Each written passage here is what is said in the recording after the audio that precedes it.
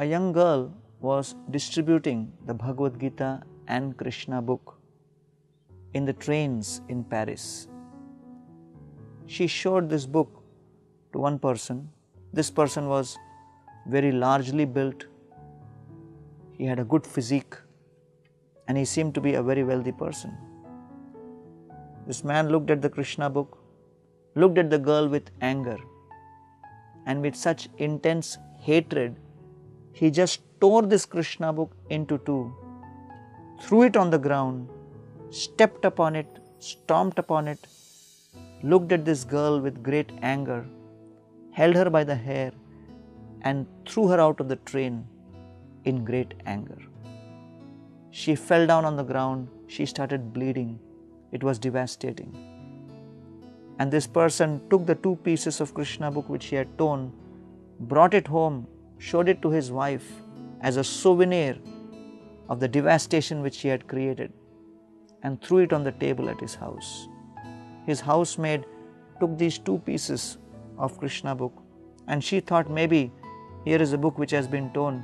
She put the two pieces together, taped it, and kept it in the bookshelf, not knowing the connection between that book and the incident which had happened. Several years passed. This man, who was a banker, he went through a devastating personal crisis. His wife died. His son became a drunkard. He left all the jobs. His daughter ran away with somebody, and his entire personal life was in tatters. Because of his wife's death and the severe family crisis, this banker started losing interest in his job, and he started actually drinking. He became a drunkard, and he even started contemplating suicide.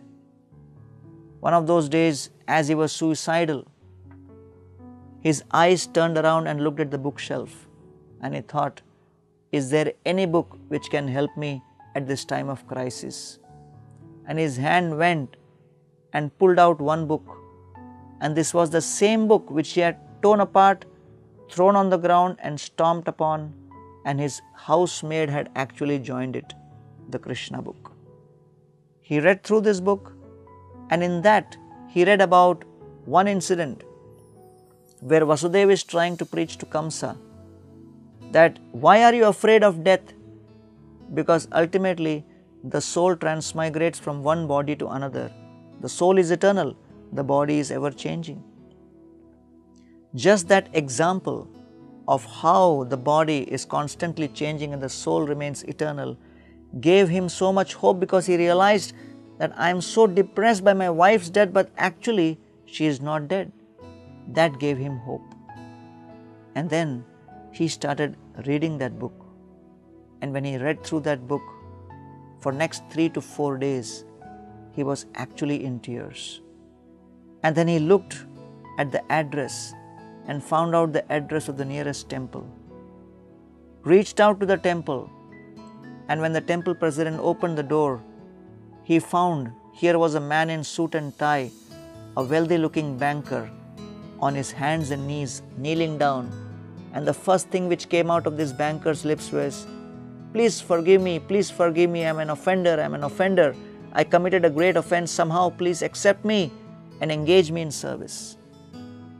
The temple president was bewildered because he couldn't understand the context, because this was an incident which had happened several years ago. And this banker was expressing regret for the misbehavior which he had committed towards that devotee girl book distributor. What happened was, at this stage, he started connecting with the devotees, and then he started practicing the process. He got transformed, and then he came and made a request in the temple. Can you please allow me to move into the temple, because now I'm in my 40s, I want to really dedicate my life to share this message with others. The devotees gave him the permission. He moved into the temple, and believe it or not, ironically, within a few months, he became a book distributor, distributing the Bhagavad Gita and the Krishna book to hundreds and thousands of people. That's the power of the message of the Gita. Therefore, Krishna says in Bhagavad Gita that evam parampara praptam imam rajarshyo vidu sakaleneha mahata yogo nashta parantapa.